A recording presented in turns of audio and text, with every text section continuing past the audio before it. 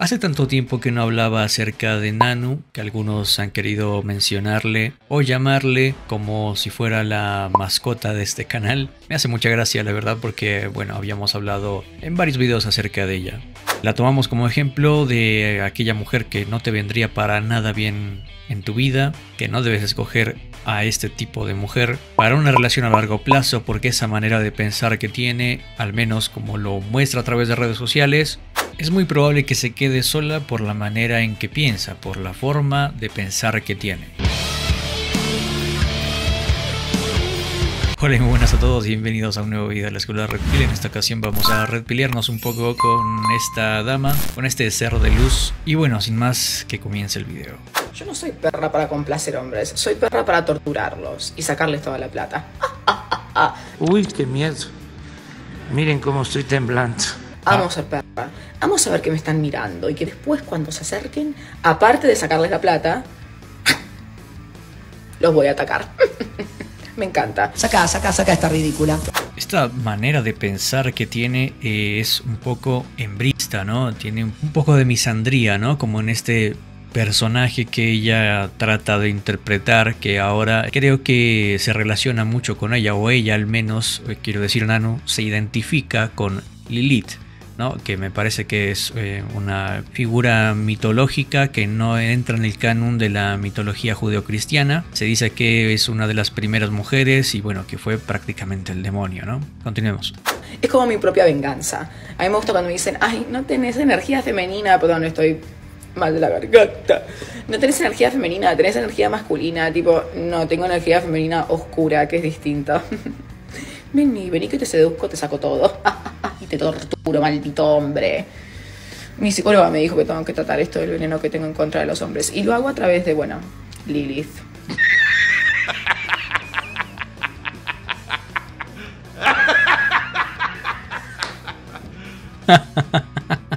¿En serio vas a la psicóloga?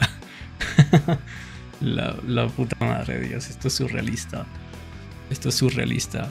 Evidentemente, si va a psicología, creo que está yendo con la incorrecta, ¿no? Porque pues no vemos un gran avance, un gran cambio y la forma de desquitarse a través de un personaje mitológico, ficticio, tratando de encarnarlo, pues alude como un poco a un rasgo psicótico. No quiero decir que esta chica sea psicótica o que esté teniendo una psicosis, no nada que ver, sino que de repente trata de encarnarse en ese personaje que le permite a ella sacar toda esa venganza que tiene hacia los hombres por ser hombres, ¿no?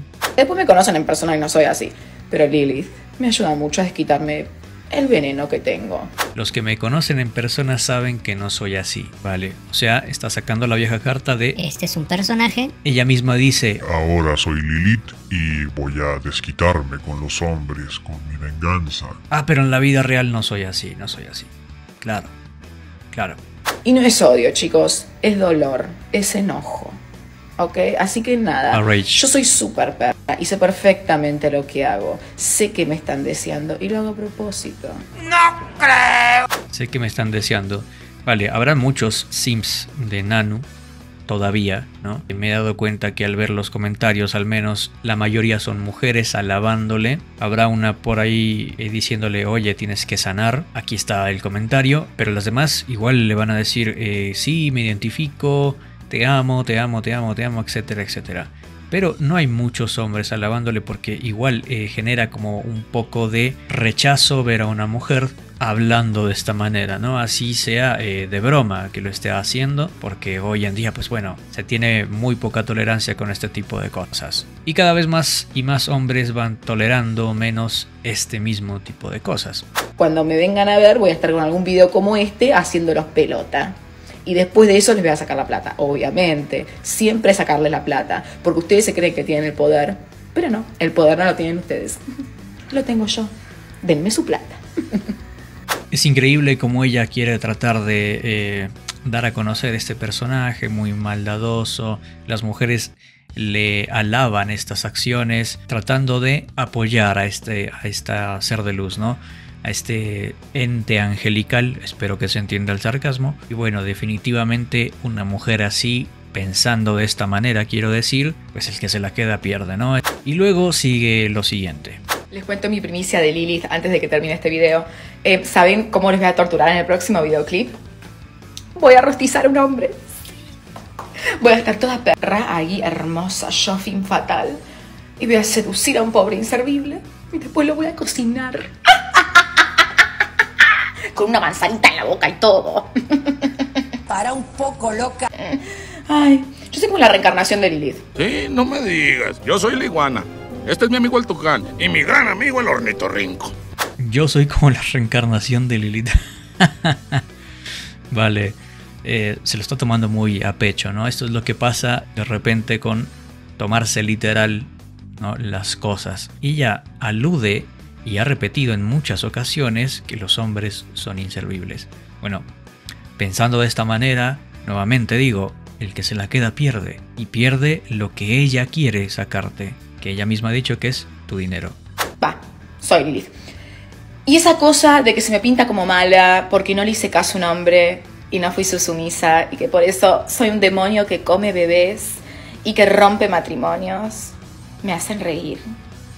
Como les molesta una mina con poderes, voy a seguir torturándolos, seduciéndolos y haciéndolos verdad. ¿Por qué estás tan obsesionada conmigo? Mi nuevo videoclip Coco, donde agarro un hombre y hago que me coma la galletita mientras lo cago a latigazos. A mí me encanta, ay Dios. Yo imagino la cara de todos estos machistas, tipo, ¿qué hace esta mina? ¿Qué hace esta? ¡Demonio! ¡Demonio! ¡Maldita! ¿Cuántas japas te clavaste mirándome? Zero. Se ve bastante histrionismo, ¿no?, cuando ella sube este tipo de contenido, esta forma de actuar, los rasgos, cómo ella se ríe ante la cámara, cómo actúa de esta manera, ¿no? Puede ocultarse detrás de un personaje que ahora ella misma llama Lilith, que quizás es el tercer personaje que adopta, porque Nanu es otro, ¿no? En realidad Nanu es, ella también lo ha dicho que es un personaje, bueno, etcétera. Ella estaba hablando esto de quemar a un hombre y todo esto, evidentemente, para entenderlo un poco mejor, creo que va a producir un video musical acerca de esta temática haciendo eso, ¿no? No es que lo va a hacer literal, pero si lo pudiera hacer, yo creería que lo haría de verdad, ¿no? Evidentemente pensando de esta manera y bromeando un poco. Pero, ¿cómo trata al hombre así, no? Sobre todo cómo le alaban ese tipo de cosas. Y se están normalizando mucho y la verdad es que para una relación a largo plazo, este tipo de chicas, como que no hermano, no. Puede tener esos ojos azules, puede maquillarse y quedar mejor, porque en una producción quizás no se ve tan atractiva, tampoco tiene un cuerpo muy esbelto, demasiado voluptuoso, quizás tiene su belleza física, ¿no? Quizás si la colocamos, que es muy difícil, lo sé, colocarla en una tesitura donde ella es una buena chica, ¿no? En una chica tradicional, por ejemplo, ¿no? Con ese físico, pues bien, ¿no? Pero con la forma de pensar, y es que muchas mujeres están quedando solas no solamente por el muro, sino por la forma de pensar que tienen. También he leído bastantes comentarios en mis videos que esperan a que le llegue el muro a Nanu, ¿no? Bueno. Veremos de aquí en adelante, ¿no? Hay que hacerle seguimiento, ¿por qué no? Y veremos qué pasa. Por otra parte, les quería mostrar un video ya gracioso.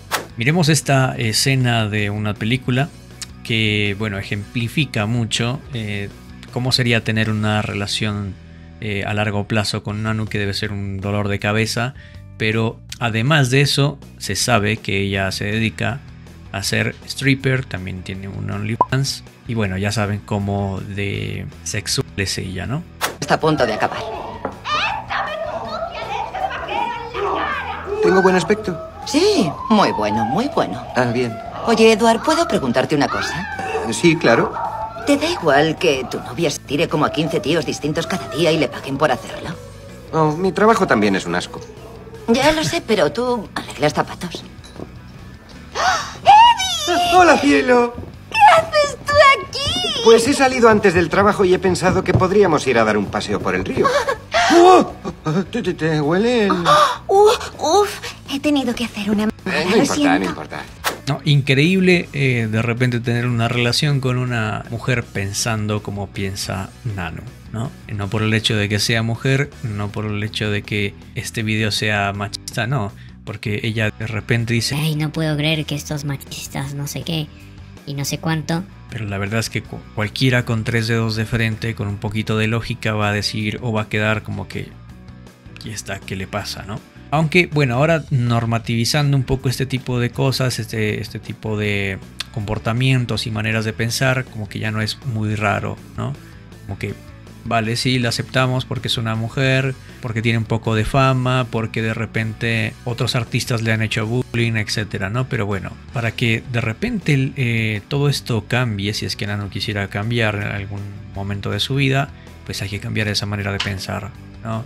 Y dejar de subir este tipo de contenido donde queda en evidencia cómo ella piensa, ¿no? O cómo es su tipo de personalidad, entre muchas otras cosas.